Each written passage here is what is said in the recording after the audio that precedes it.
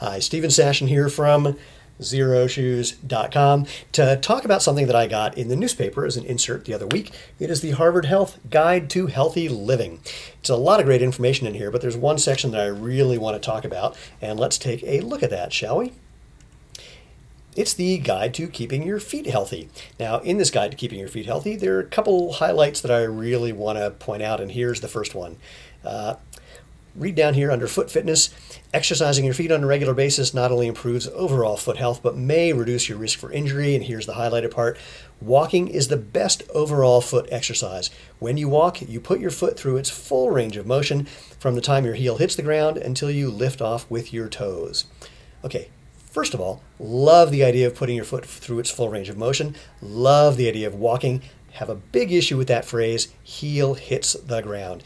You don't want your heel to hit the ground. You want your heel to contact the ground. You want to use your foot. You want your heel to touch the ground, but you don't want it slamming down. So what you end up wanting to do, what you actually want to do, is have your foot land kind of underneath your body rather than way out in front of your body. If you reach way out with your foot, you'll slam your heel into the ground, and that'll cause what's called an impact transient force spike through all of your joints. What you want to do instead is let your foot land underneath you. You may be a little flat-footed, you may land on your midfoot, you might even land on your forefoot. Suffice it to say, you don't want to slam your heel, you don't want to hit your heel, you want your heel to contact the ground naturally.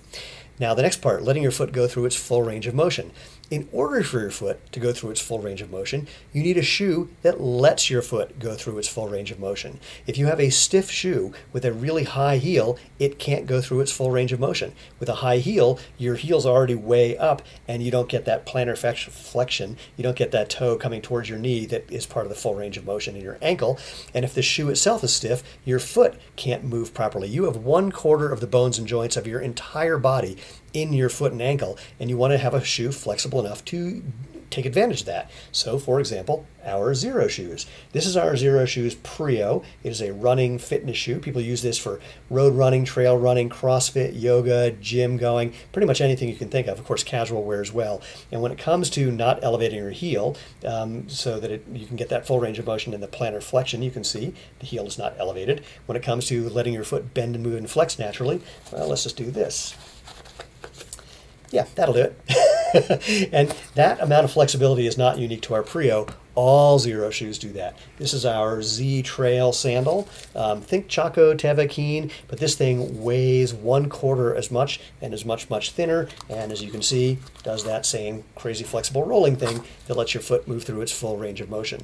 Even our casual shoes, this is our Hana men's casual canvas shoe. Same thing, just as flexible as all Xero shoes because natural foot motion is so important to us. Thank you, Harvard, for telling everyone else that it's important for them as well. All right, let's go on to the next point. Basic steps to help prevent many foot problems.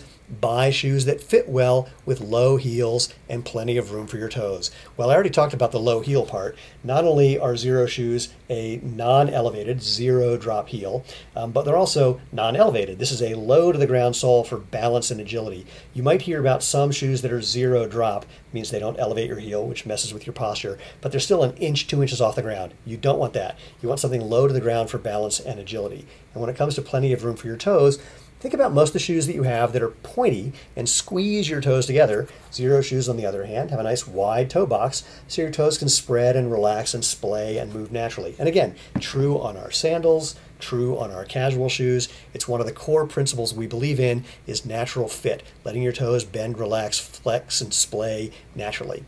Let's take a look at the last point.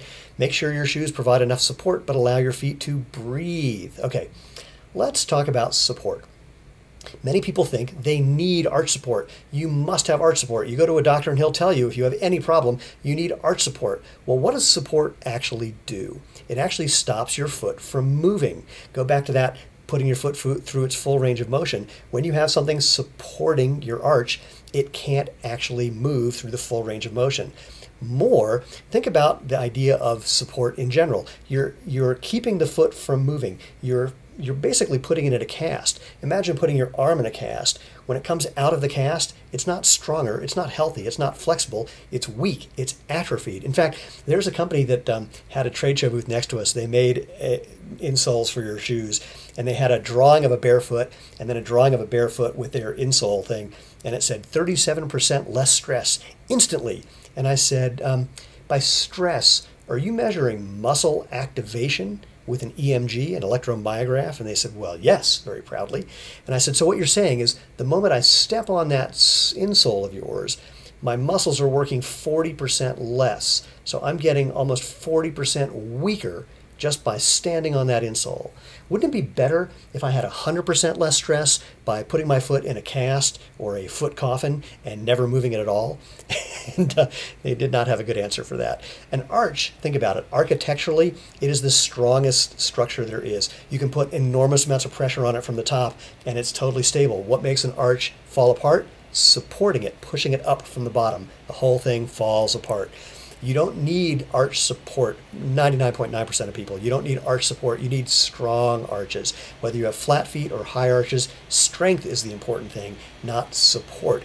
And the way you get strength, let's go back to where it says walking is one of those best forms of exercises. Move your foot through the full range of motion. Running too, as long as you can move your foot through its full range of motion. So that's my little rant about support. And let's talk about breathing. Breathing isn't just about having a breathable upper so that you can get air in there, which these have. It's just about letting your foot have the space to move. That's why breathe is in quotes. And again, nice wide toe box, nice wide across the mid-step as well, or the instep as well. So Xero shoes are designed so that you get a great comfortable fit that lets your feet move naturally. So that's the basic thing I wanted to share with you. I want to thank Harvard for putting out the Harvard Guide to Healthy Living and for having people who are wonderfully smart and talk about actually using your feet naturally instead of binding them up in foot coffins and having them get weaker and weaker over time. If you have any questions, drop us a line or check out Xero Shoes at Xero Shoes, Xero shoes.com. And as we always love to say, live life feet first.